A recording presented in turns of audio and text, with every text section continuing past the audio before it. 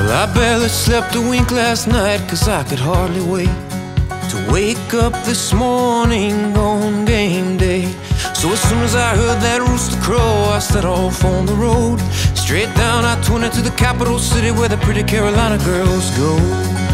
'Cause I've heard all the stories of the great George Rogers. Now back in 1980, he made the whole nation holler.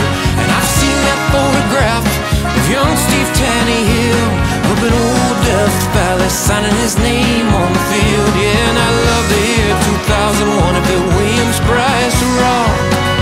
Oh, what else can I say? I'm just a big old cock.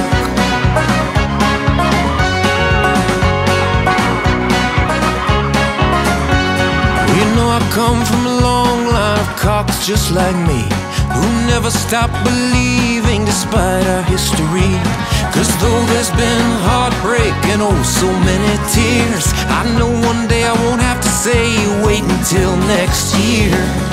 'Cause I watched every quarter of 2010, from the beat down of Bama to Atlanta's bitter end. And I've cheered for Alshon Jeffrey, Melvin Ingram and Connor Shaw, and Jadavion and Marcus were the best I ever saw. Yeah, and I hate them Georgia Bulldogs, Florida Gators, and Rocky Top. Oh, what else can I say? I'm just a big old cock.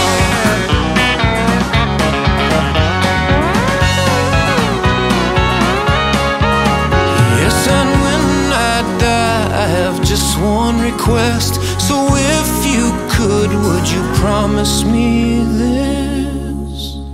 Put a keg on my coffin inside the state fairgrounds. Serve chicken and biscuits with all the fixings. Gather everyone around. Have Coach Beamer say some words. Let Darius lead the choir. And then send the boys off to destroy them damned old Clemson Tigers.